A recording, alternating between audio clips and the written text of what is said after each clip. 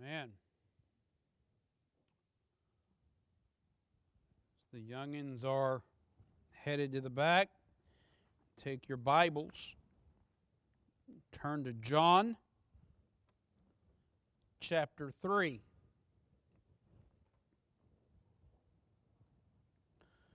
In the book of John, chapter 3.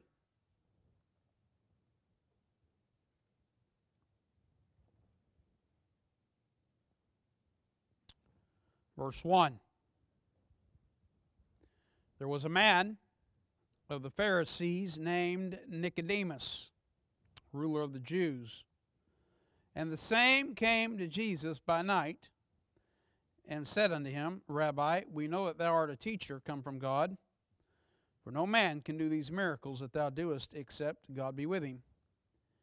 Jesus answered and said unto him, Verily, verily, I say unto thee, except a man be born again, he cannot see the kingdom of God.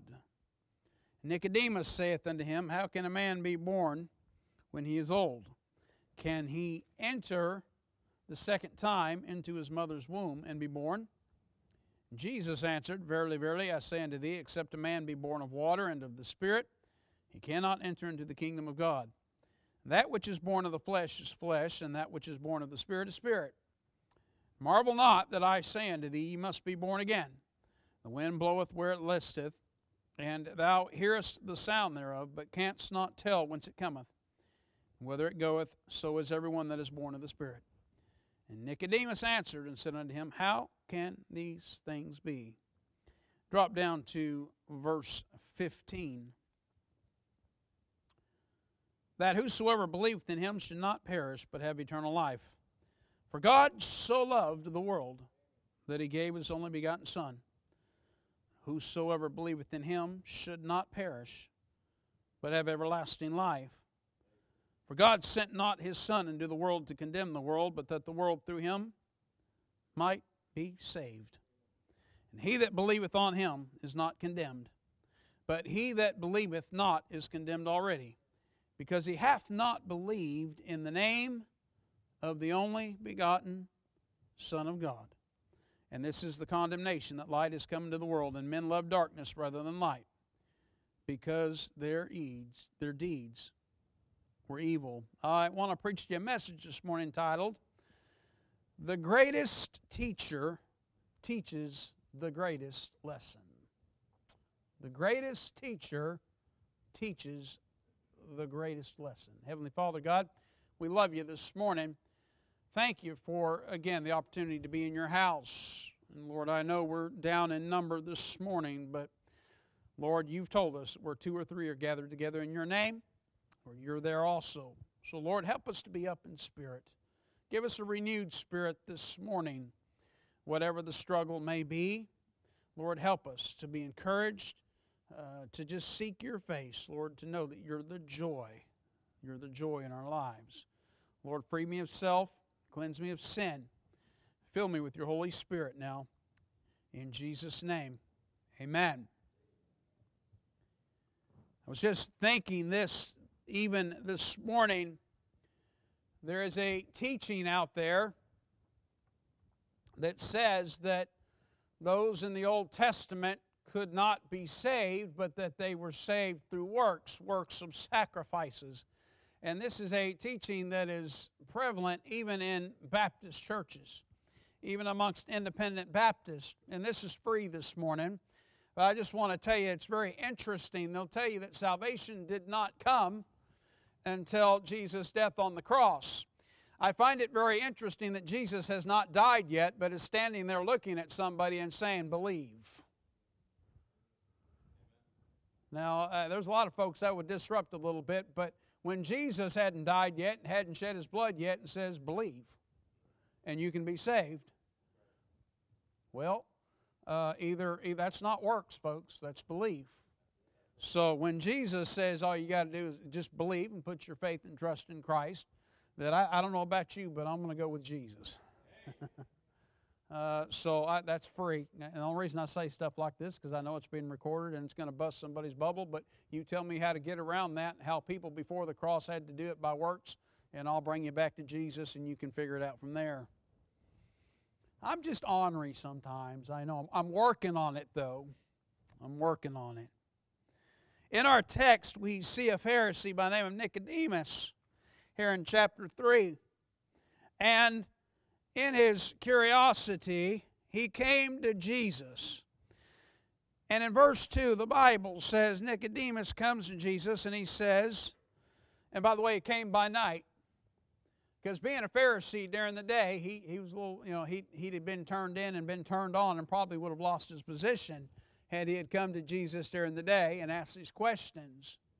But he came to Jesus by night and said unto him, Rabbi, we know that thou art a teacher come from God. For no man can do these miracles that thou doest except God be with him. He's a teacher come from God. Somebody who has not put their faith and trust in Christ understands that Jesus, by the miracles that he's doing and by the things that he's teaching and the things that he's saying, that he's right. That his teaching comes from God. That there's something godly about what he's saying. And I think there's a lot of messages here, and I toiled with what even to preach on this morning. But I find it very interesting that based upon what Jesus was teaching, he had to be godly. Okay, help me. Don't make me back up now. So let me put it to you plain. Based upon what was coming out of Jesus' mouth, somebody said, you've been with God. And by the way, as Christians, we're to be like Christ. So that kind of tells me that based on what comes out of my mouth, people ought to say, hey, you've been with God. Kind of a little bit of a lesson learned. There's going to be a lot of freebies this morning, okay? You like freebies? I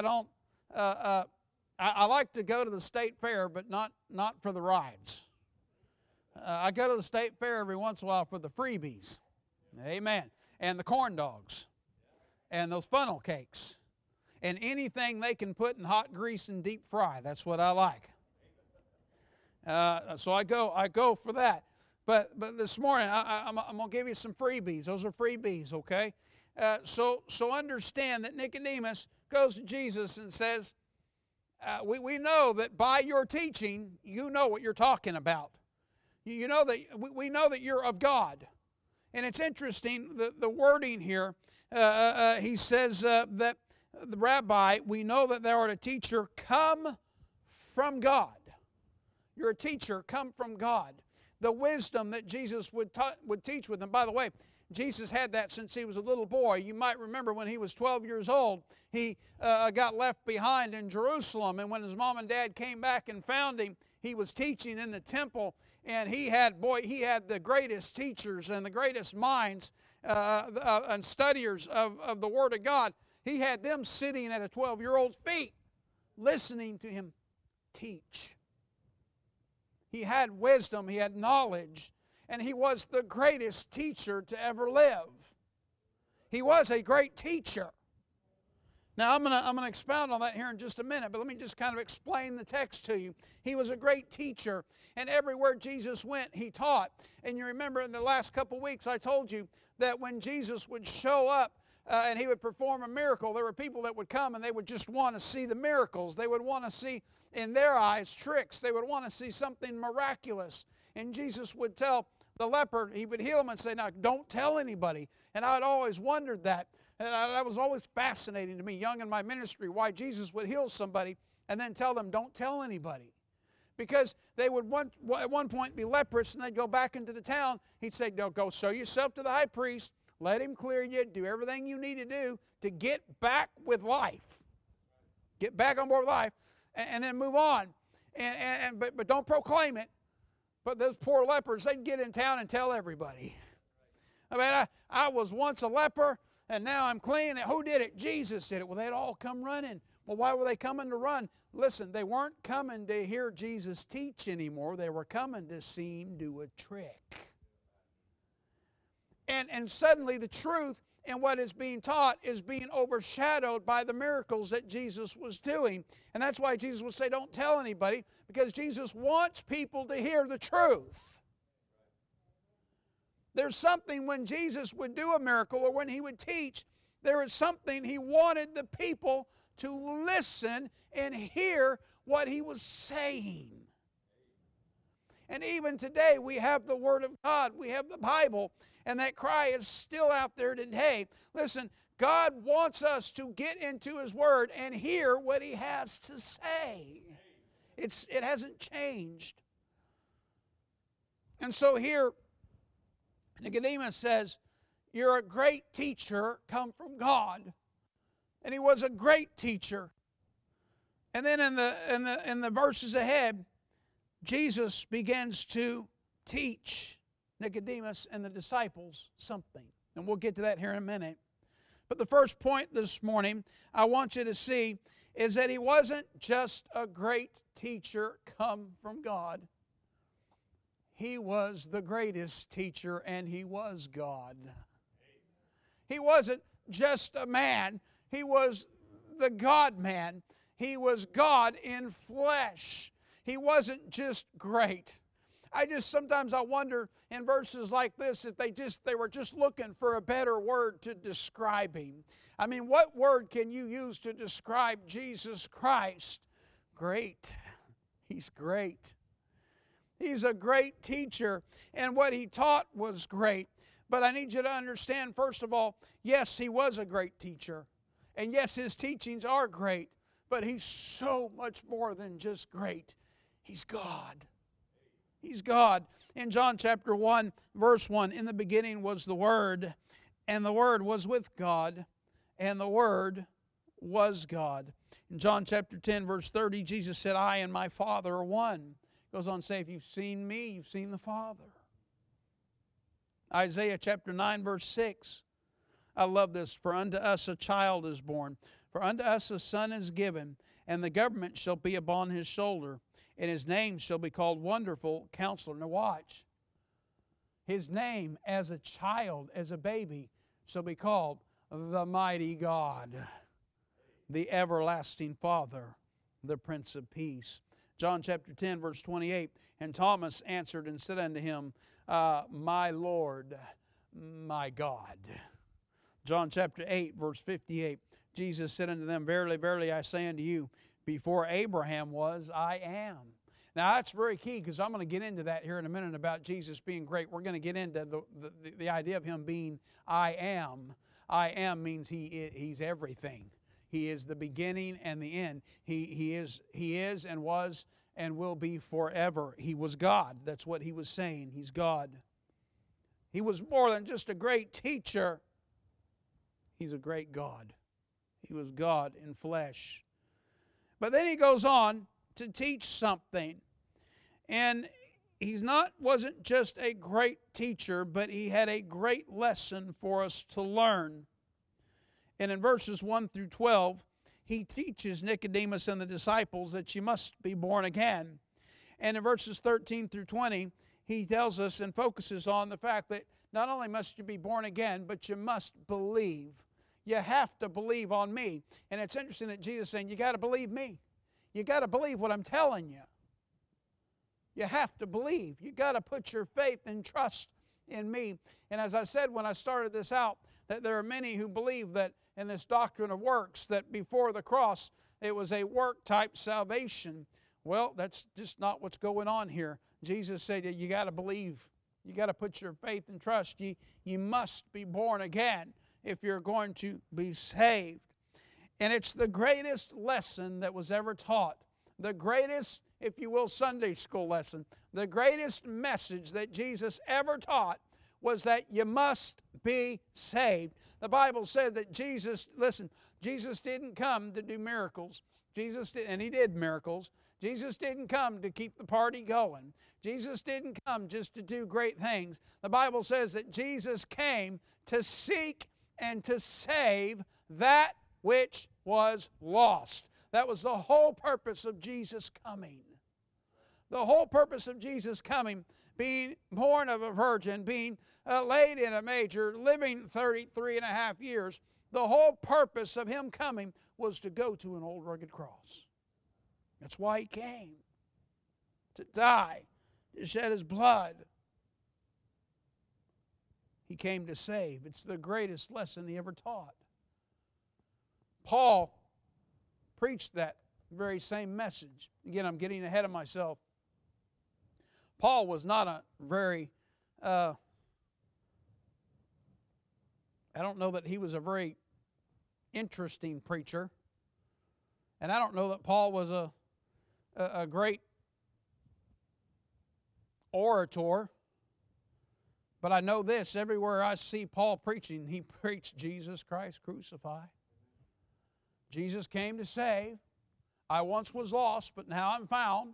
You read it. Every king, every potentate, every royal being that he stood in from, he said, hey, I used to persecute Christians. I was a sinner. I was the chiefest of sinners. Jesus appeared to me. I was blind. Then got my sight back. Then he saved me. And now the very same Jesus that you crucified, every time he preached, it's what he preached.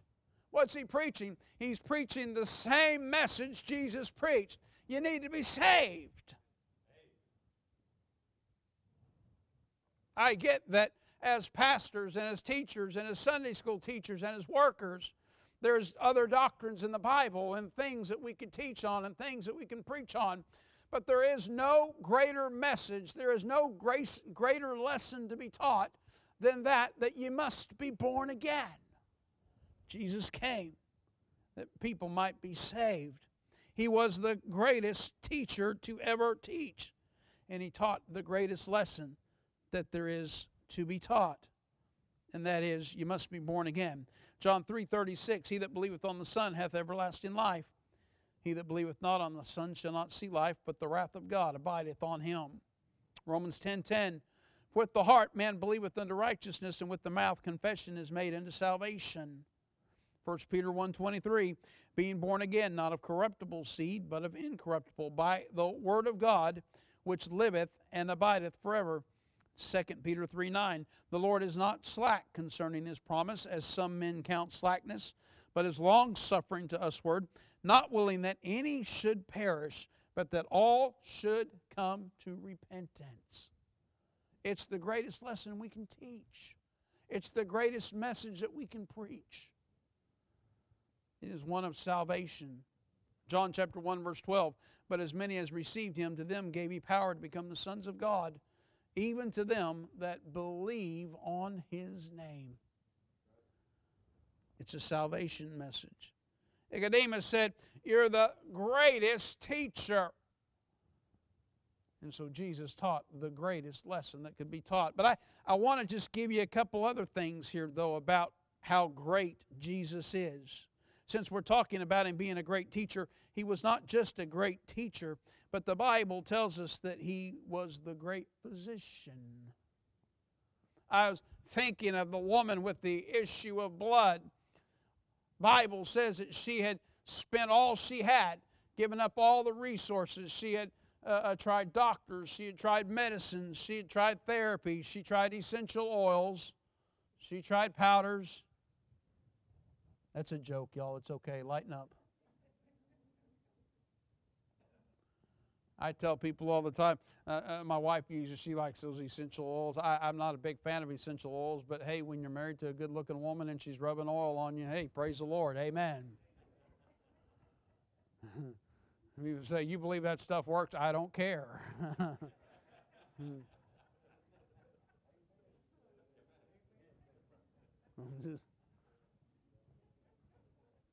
Amen. I'm not. That was a rabbit I should have never chased. I can tell you that right now.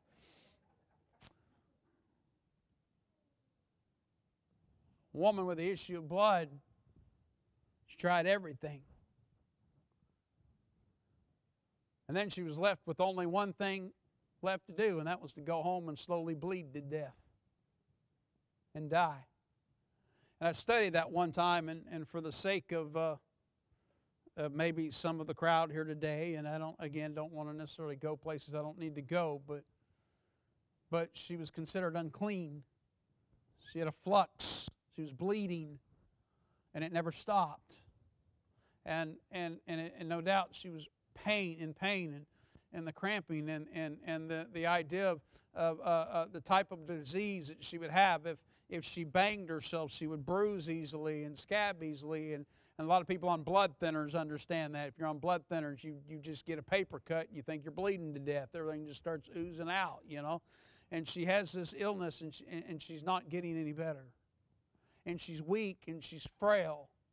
And nobody wants her. No, she's lost everything. She's lost her income. She's lost, now watch, she's lost all hope. But she heard Jesus was coming. Jesus is coming down, and there's a mob, and there's a crowd around her, and the disciples are around him. And this woman says, I've got one last thread of hope. If I can just get enough energy, and maybe if I can just touch him, if I can just get his attention. I can't prove this. And I'm not trying to go places or add to Scripture. Don't misunderstand me. I'm not trying to take away from what the Scripture is, and I can't prove it. But I almost get the idea that she's trying to just touch him and grab him. I mean, that's the idea I get when I read the story. The intention of her reaching out and touching the hem of his garment is almost unintentional. I get the idea that she's trying to get a hold of him. And somehow she winds up on her knees. And I preached that one time, and it's interesting. Somebody confronted me on that and said, the Bible doesn't say that she was knocked to her knees. I said, well, you stop and think about it. The Bible doesn't say that she was knocked to her knees, but when Jesus saw her, he looked down at her. So how did she get down there? The mob, maybe the crowd knocked her. I don't know. Again, I'm not adding to Scripture. I'm just saying, how did she get down there? How did she reach the hem of his garment? She didn't reach the hem of his garment here. She reached the hem of his garment because she was on the ground. And I get the idea that she's grasping and she's reaching and she's trying to give it all. She's got one last thread of hope. She had heard about Jesus, and she's in the crowd, and she's frail. And by the way, if Jesus couldn't help her, she was probably going to get trampled to death. I mean, she's weak, she's frail, she's sick.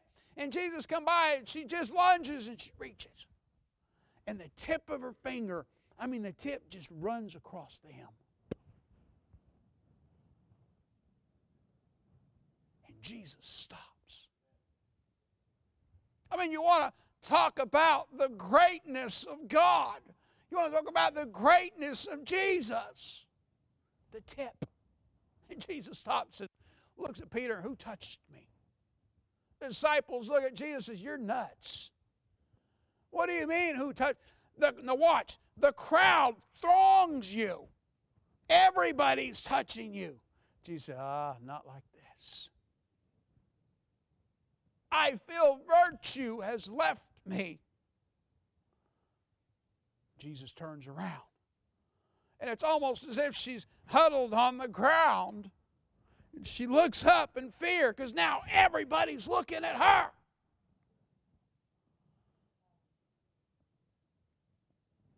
But she doesn't look the same way she looked. Virtue has flown from me. And Jesus looks at her and says, thy faith has made thee whole. I want you to know something.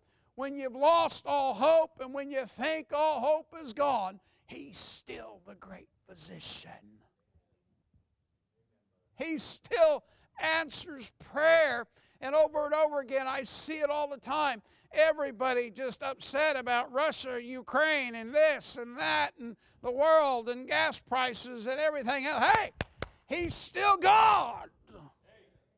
He still answers prayer.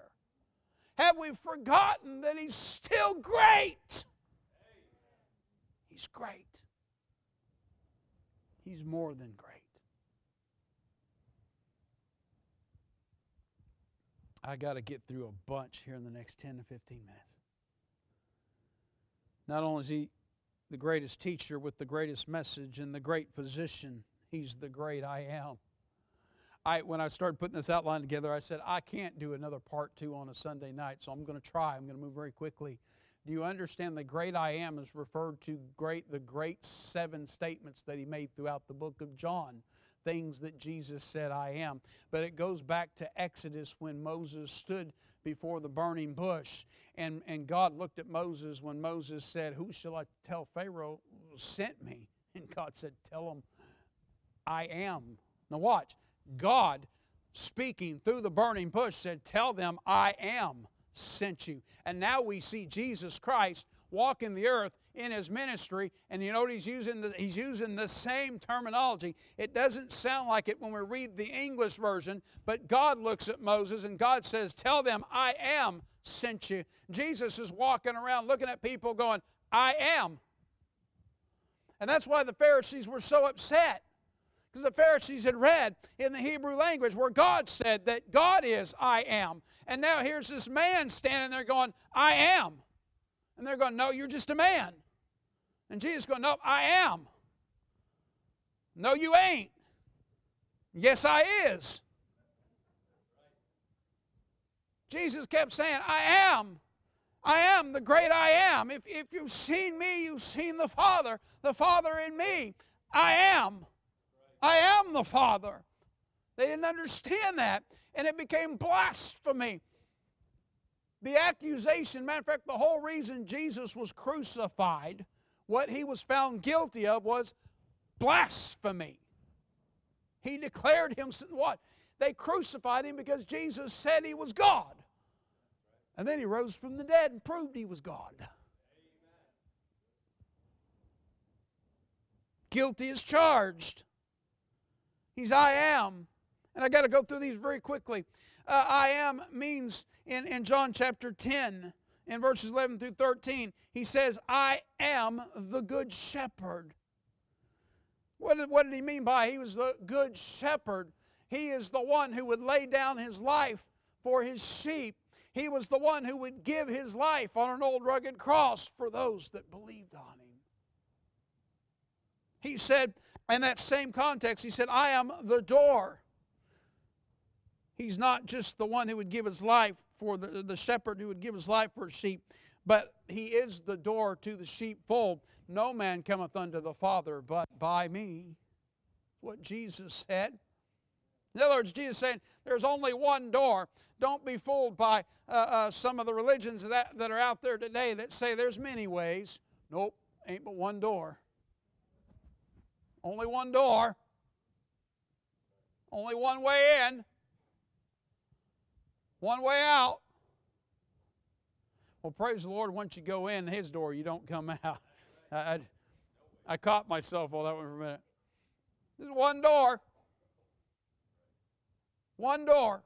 No others. In John chapter 8, verse 12, He said, I am the light of the world. It's Jesus Christ who brought light into a darkened world.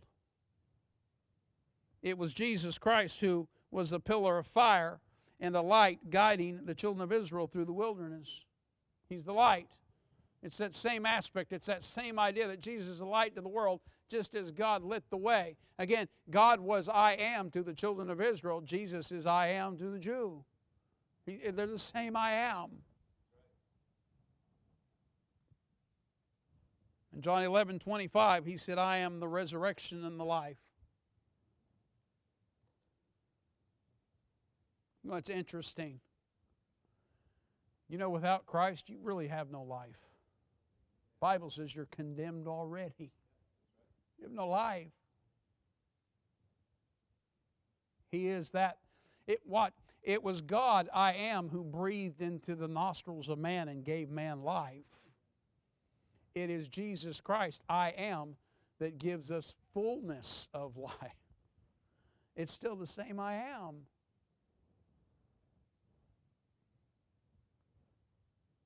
He's the way, the truth, and the life. He said in John 14:6, I am the way, the truth, and the life. And again, there's one way, not multiple ways. In John 6:35, He said, I am the bread of life. You know, it's interesting, some of these, and we don't have time to get into a study on these this morning. Maybe perhaps we'll get into a series moving forward. You could do a 7-week series. I could preach an entire message on each one of these. But what Jesus is saying is that as a Christian, if you're here saved this morning, folks, you cannot walk your Christian life without spiritual food. You cannot be effective in your spiritual walk if you do not have spiritual food. Your car is no good if it does not have gas. And these days, cars may not be any good moving forward if we have to pay what we're paying. But He's the bread of life. He's that. Jesus is that nourishes your spiritual walk. I am. He's the true vine. In John 15:1, He said, I am the true vine. It's interesting. It is through Christ that we bear fruit. And again, there's a whole deep study there. But without Christ, bear no fruit. He says, I am the true vine. He is the great I am. He was the greatest teacher with the greatest lesson, great physician, and the great I am. Which leads us to the Great Commission in the last 5 minutes. He was great. I mean, what can you say about Jesus? He's great. But He's better than great.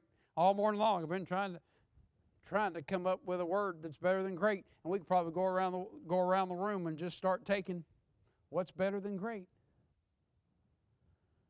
I mean, you go to a buffet and you get a good meal and you go, man, that was great. That's great. You know the idea that I get with great? When something's great, it's something that brings me joy. It's something that brings me peace. It's something that brings me fulfillment. That's great. Great has the ideology here that it's higher. It's bigger. You know, you got bad, you got poor, you got good, and then you got great.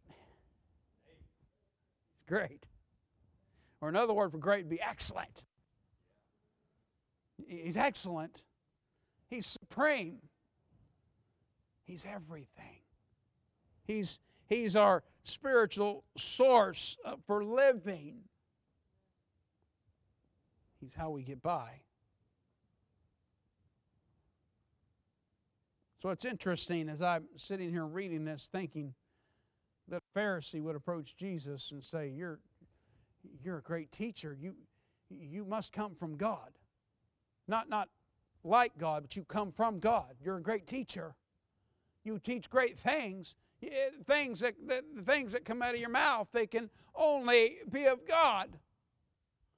And then Jesus gives him the greatest lesson that he could ever hear, which is, you got to be saved. You must be saved.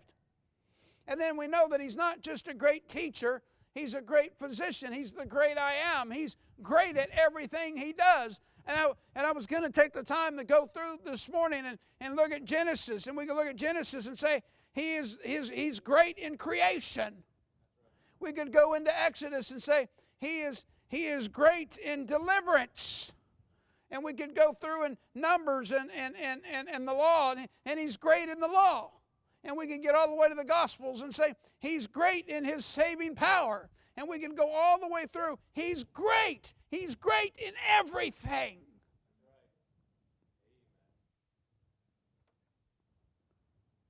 You know, if we come across something that's great, we like to talk about it. I had an electrician that has come doing some work over there, and Jeff did some preliminary work.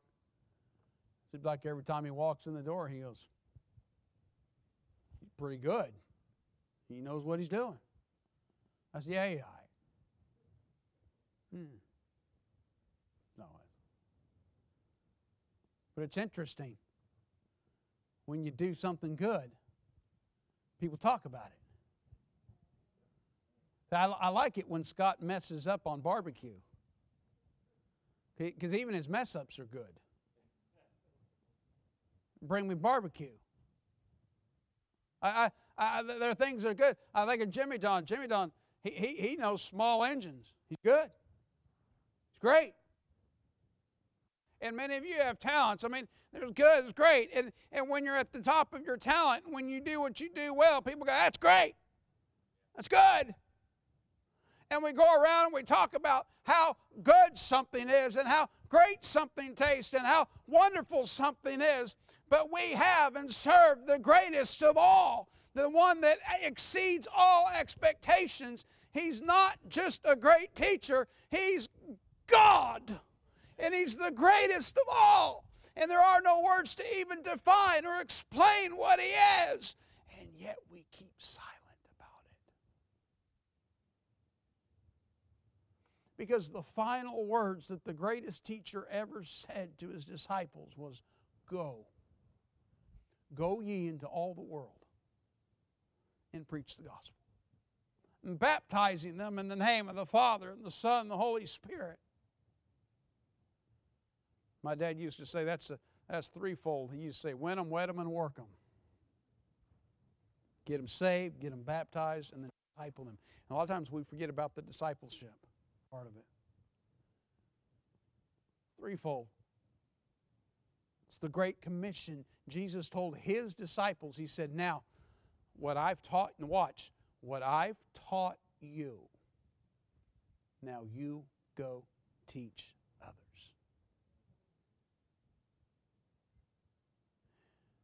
The greatest teacher with the greatest lesson, who's even greater than that because He's the great physician and He's the great I am, He's as great as He can be, gave us the Great Commission.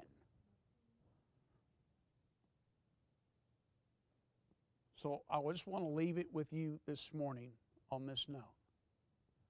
If He's so great, let's tell somebody. Let's tell somebody. If He's so great, let's tell somebody. Matthew 28:18, Jesus came and spake unto them, saying, all power is given unto me in heaven and earth. Go ye therefore and teach all nations, baptizing them in the name of the Father, the Son, and the Holy Ghost, teaching them to observe all things whatsoever I have commanded you. And lo, I am with you always, even unto the, now watch, even unto the end of the world. Can I just say, it doesn't matter what happens in Russia and Ukraine, He's great. It doesn't matter how high the gas price is, He's still great. He's still great. Even to the end of the world. We have been given the Great Commission. And that is to go tell what we've learned from the greatest teacher. Go share the greatest lesson ever learned. Because He is the greatest teacher. But He's so much bigger than that. He's the great physician. He's the great I am. He is the great everything. The greatest there is. So let's not be silent about it. And all God's people said.